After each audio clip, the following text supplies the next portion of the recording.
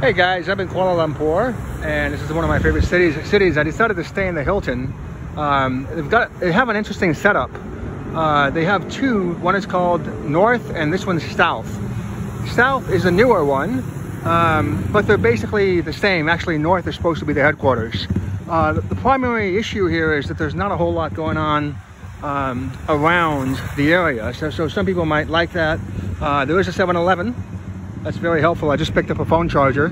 Let's go inside the South. That's where I'm staying now. I will be transferring over to the North in a couple of days.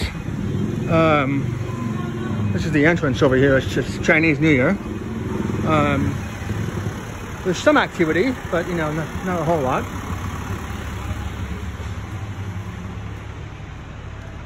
Of course, you've got the Chinese New Year decorations.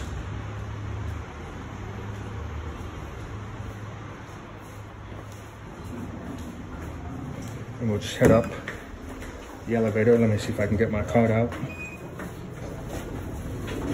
And he happens to be going the same place as me. Actually, 25 would be the rooftop pool. And I'm going to 24. Let's see if I can make this work. So, you'll notice again, this is pretty large space.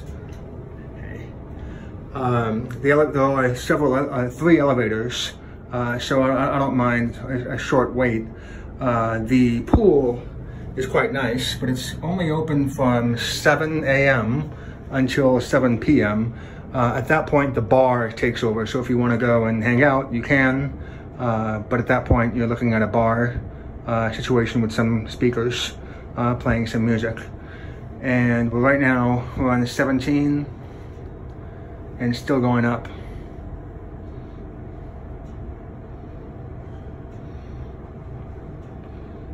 I just got back from the Bukit Bintang area, and that's a really nice place. A lot of stuff happening over there, a lot of restaurants. There's an Arab street down there that has pretty good shawarma and doner. This is one of the higher floors, and let's take a look at what the rooms look like. So this is actually one of the quote unquote upgraded rooms, and you'll see that the bed is quite small. So the bed is actually bigger in the lower floors. Let's see if we can get this thing done here. This is kind of interesting, by the way. They have a bit of an empty space down there. Some people might not like that. I think it's kind of cute. And you can see the bed is, it's cute. This is, again, one of the larger spaces. And the bathroom is pretty big. The main difference between this one and the other rooms that are quote unquote, standard is basically the size of the bed. Like I said, the size of this bed, if you're single, is just a normal size bed. The bed is supposed to be a little bit bigger if you're going downstairs and one on like the 16th or the 15th floor. And that's it.